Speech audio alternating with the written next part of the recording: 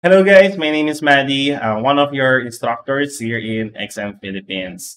Alright, so in this video, pag-uusapan natin kung ano ba ang inyong motivation for you to become a forex trader or a trader in general, no? Now, it is very important to know kung ano ba ang inyong totoong motibo, right? Your true motivation or whether you should even be trading at all, no? Because traders or specifically forex traders who aren't serious, guys, or committed to this one will easily be eliminated by the market. Now, for example, you are seeking that excitement, naghahanap kayo ng thrills. At the same time, you're seeking for that consistent return of profits, right? Then those two things actually don't go together.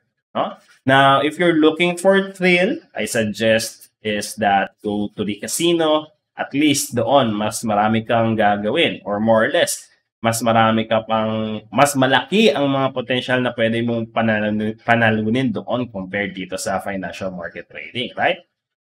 So, it is very important, guys, no? To start is that first, set at least your personal trading goals. No? Itong trading goals mong to will help you develop as a trader in the long run. No? Hindi siya pwede na, okay, isa sa mga trading goals ko ay yumaman. Isa sa mga trading goals ko ay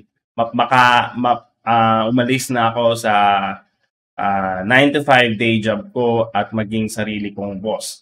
No? Hindi siya pwedeng ganon. It must also be specific. Okay? So, when you say specific, ibig sabihin, you can set your trading goals. Like, for example, okay, by the year end, gusto kong mag-ROI na yung aking kapital. Every week, gusto kong kumita ng 1%. Every month, gusto kong kumita ng 10%. No? In a day, ayaw kong magkaroon ng ganitong percentage in terms of loss. Right? It must be specific. Okay, the keyword here, guys, is specific.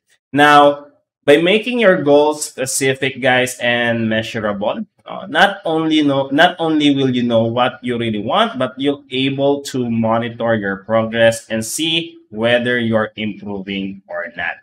Because if hindi po to specific, if you are not specific with your trading goals, then simply you're just wasting your time. So I hope you've learned something and see you guys on the next one.